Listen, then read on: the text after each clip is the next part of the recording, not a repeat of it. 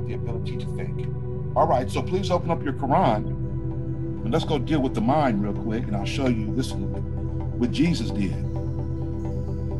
So let's go to chapter, what is this? Chapter 15? Yeah, chapter 15.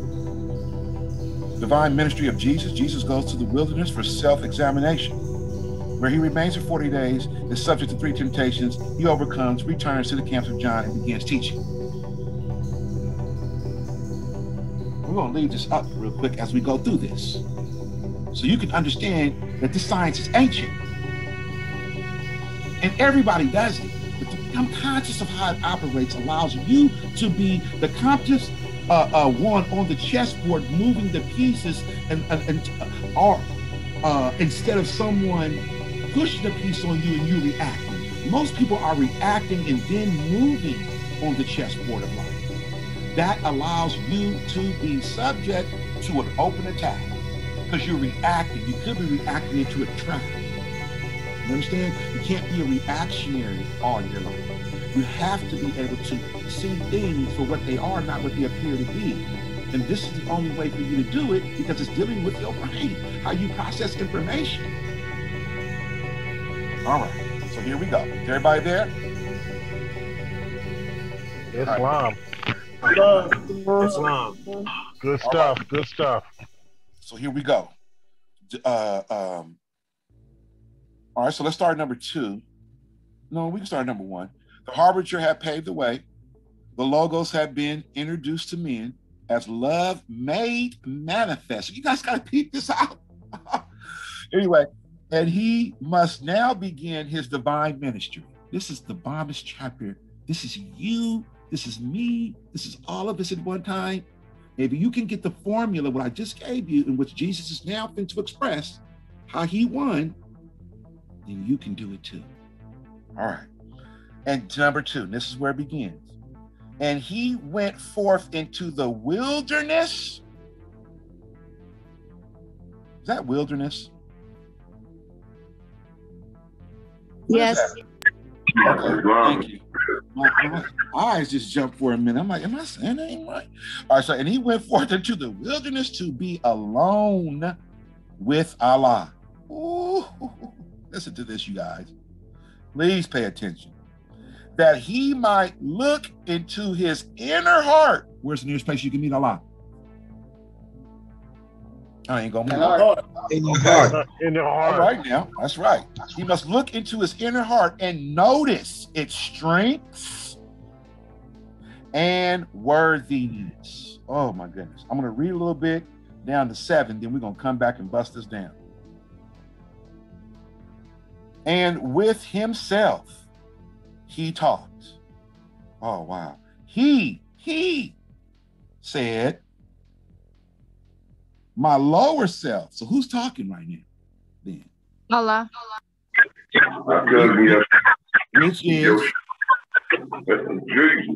Which is higher self. Obviously, it's higher self talking, right?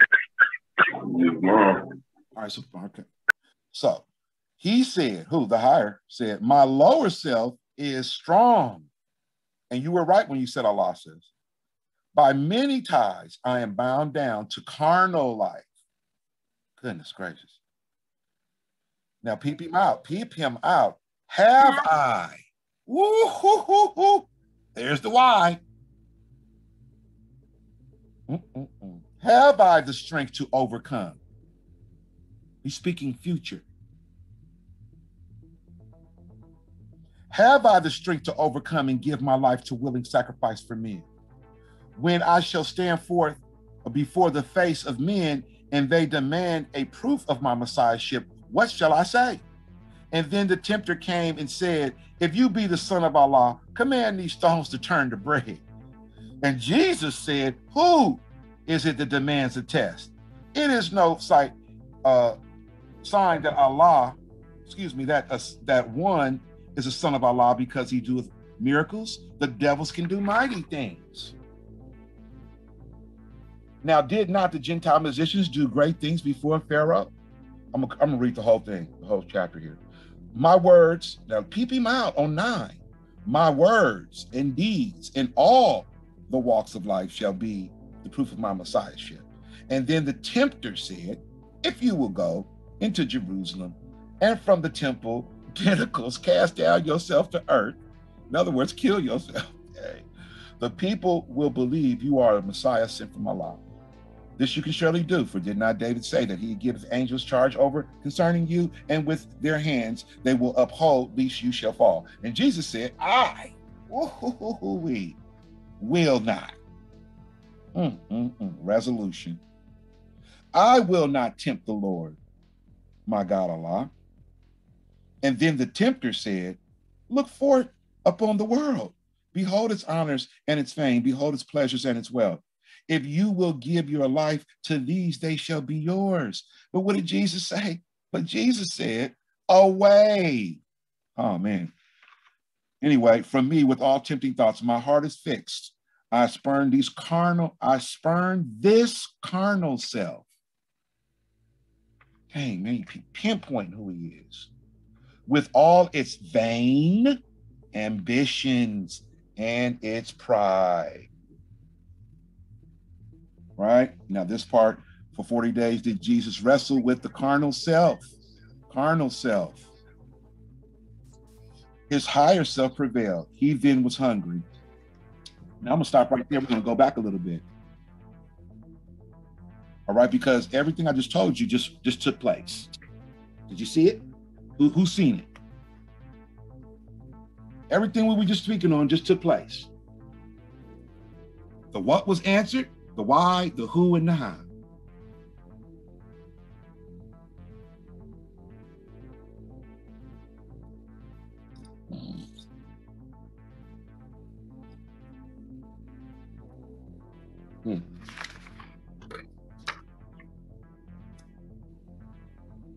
Okay, here we go. Let's look at it. Since no one's seen it yet, we're going to go to it then. All right, so let's look at number. First, let's start how he went into himself. All right, so and he went forth into the wilderness to be alone with Allah. In other words, you need to go into silence. You need to go where it's quiet. You need to go somewhere where you're not going to be disturbed. Big game on this. That he might look into his inner heart. You're looking within. He's looking within. Did he start screaming to the mountaintop and look up into the sky? No, he did not. Did he look at a preacher and start saying, ooh, whoopty whoop? No, he did not. He went within. Was it with a gang of show? Did he have to put on a pimp suit? Did he have to put on something, you know, some fly hat? He went in. All right. So he may look within his inner heart, which is your mind, guys, and note its strengths, because he's here to be the strength of Allah. But what did he say? His strengths and worthiness. What are your strengths? What are your worthiness? What are your strengths? Your higher self. Okay, that's a general answer. Now, I want you to give me 10 strengths that you have right now. Heart, mind, soul. No, you missed it. All right, okay, I hear what you're saying. Listen to what Charisma. Mathematics. Okay, listen to what I'm saying, you guys. He said he went into note his strengths and his worthiness. Same thing that you must do. One of my strengths is faith. Okay, praise Allah. There you go. One of my strengths is the ability to stick to things until it's in. Strong. Right? Let's turn the mic down a little bit. Ability to learn from my weakness. Islam. So the ability to that's good. That's a strength. Persuasion. The ability to listen. That's a great strength. So The ability to communicate. there you go. Right? Now, what are you? Here's the harder question. Because those are good that you can come in naturally and have. Some people are naturally good musicians because they come in with a perfect ear. But what have you made it worthy? Have you, now that you can tell me your strengths, where have you made it worthy? You know, what you do with it, in other words. Where are the results on the plane of manifest that we could see the worthiness? Because you can tell us anything. A man can say anything and tell you anything. Nurturer of my children. Following the prophet. That's strength. Okay, what's the difference between the strength and worthiness? The spiritual being. So somebody go look it up. Let's do the basic stuff. Give me a definition of worthiness and give me a definition of strength, and we're going to put it out. Islam, Grand Gov. Yes, sir. Strength is the ability. The worthiness is the proof. Islamism. There you go, Mo. That's right. That's really simple on how he said it, and they're 100% on point. You know what I mean? So the strength is the ability, the worthiness is the proof. Right? Activity, results, willpower in action. Praise Allah. Who just put that in there? Thank you. Right? So this is the part that you got to ask yourself. This is the part where most people want to see. Sometimes you want to tell yourself in front of other people. Don't ever do this in front of other people. Tell someone your worthiness in front of other people, because the lower self's going to kick in because you don't want to seem embarrassed. You must tell this when no one's looking. This is the integrity part about you. You must understand your worthiness and your strength when no one's looking, and admit to you what the hell you are worthy on. And stop gaslighting yourself if you ain't got no worthiness. It is the first step to worthiness to understand that you need to get some, god dang it.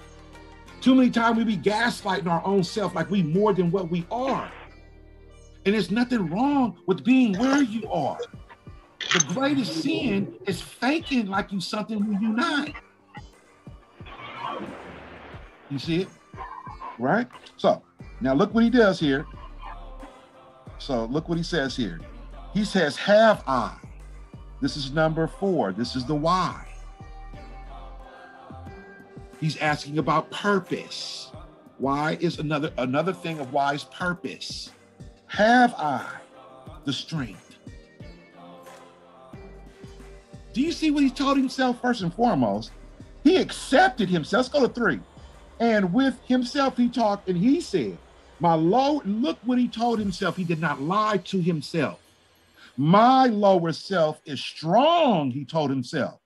Some of y'all be like, oh man, I got my low. Like, you got your low, huh? Yeah, right. And then look what he told himself though. By many ties I am bound down. Now I could be. He accepted who the hell he was with all of his carnal being bound down. He didn't lie to himself not one time. I'm here to tell you, men, this is the strength, brother. When you don't lie to yourself about who the heck you are and where you at in life, no matter what. Nobody told you got to be out there standing in front of somebody where you can become embarrassed, where the lower self want to creep up and try to protect itself because it's a safekeeper part about you.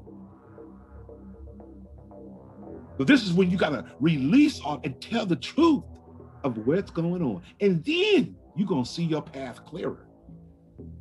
It's when you faking like you something, my friend. It's when the universe will give you nothing but fakery. You'll find you fake your whole life away because that's all you've put out there. Peep it out. By many ties I am bound down to carnal life. It's the first thing you must do is accept who you are. If you want to go talk to Allah, you better accept where you are.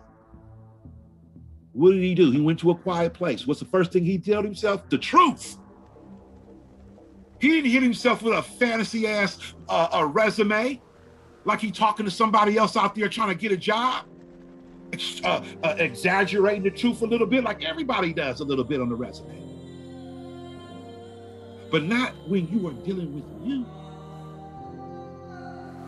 You fucked up. I told you got to tell the world you fucked up. Man. Person. I got a problem. I'm gonna fix that. I apologize. If I get told, no one is telling you to tell the world that you messed up. But you sure gotta let yourself know where you at. All right, so peep what he did. He told himself the truth, and then he went into something. He said, have I? After he told himself the truth, he began to see where he was bound. Then he asked, have I? Future, why? It's like saying, what's my purpose? Have I the strength to overcome and give my life a willing sacrifice for me? When I shall stand. Now, when still dealing with a particular future or something that happened, right? When I shall stand before the face of men, and then they demand a proof of my messiahship. Now, here he goes. What did he ask? What? There's the why. There's the what. Are you looking at it? What will I say? In other words, the reason self, his reason self, over here in A quadrant, his reason self, right? He's looking for the reason at this time. Remember where he's at, y'all. He's in his mind. He's in his brain. He ain't talking to no spook-ass devil like they want to lie to you and pop up out the damn ground. That man is dealing with the brain, his mind right now. He in the wilderness, which means there's a still wild part of his mind that he needs to deal with. It's called the carnal part. So what did he do? He asked what? What will I say? That's the reason part of his mind. The technician trying to figure it out. Then he goes on to say 6, and then the tempter came, his carnal self, and said, if you be the son of Allah, command these stones to turn to bread. And why did he say bread? Why did he say bread? Because the tempter's slick. But did everybody catch it? He said bread is because on verse number 16, it says he was hungry. 40 days did Jesus wrestle with his carnal self. His higher self prevailed. He then was hungry because he was fasting. So what did the tempter do? He offered him some bread to tempt him away from his fast. The physical thing that he's doing, not a fantasy thing in his mind. He's on a fast to deal with his low. So the first thing the tempter came up with him, man, go and have a steak, honey. Man, go and blow a blunt, man. You did good. You deserve it. You the best. Tempt him with some bread, some food. And Jesus said, who? There you go. So now we got the what, the why, and now here's the who. Where's the who? On the emotional part. Why? Because now he's dealing with a relationship. What relationship? His carnal self. He's dealing with his emotional self. And who can't, so who is that demands a test?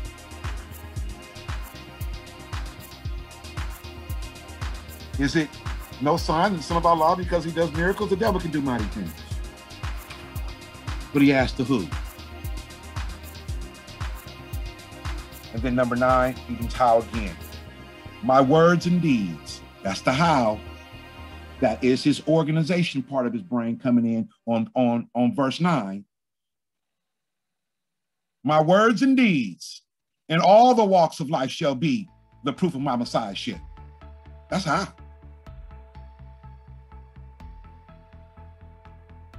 And then 12 through 15 is the resolution, where he stands after he's answered every single thing that the brain must have to move forward to find success. He answered it. And then what did he say? I will not. Away from me. He ain't questioning no more. His questions have ended. He's got the strength now. Can you not see it?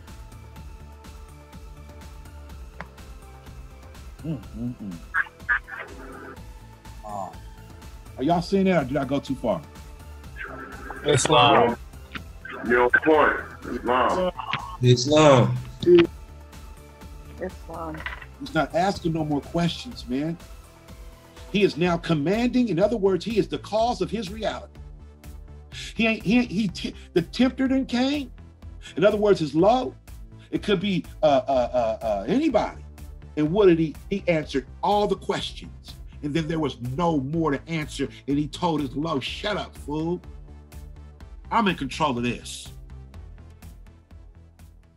No, I'm not going to be in my carnal nature no more. No, I don't have to stay ignorant. No, I don't have to fall for the okie doke no more. No, I don't have to stay being broke, being homeless, poor. For those are conditions of the mind.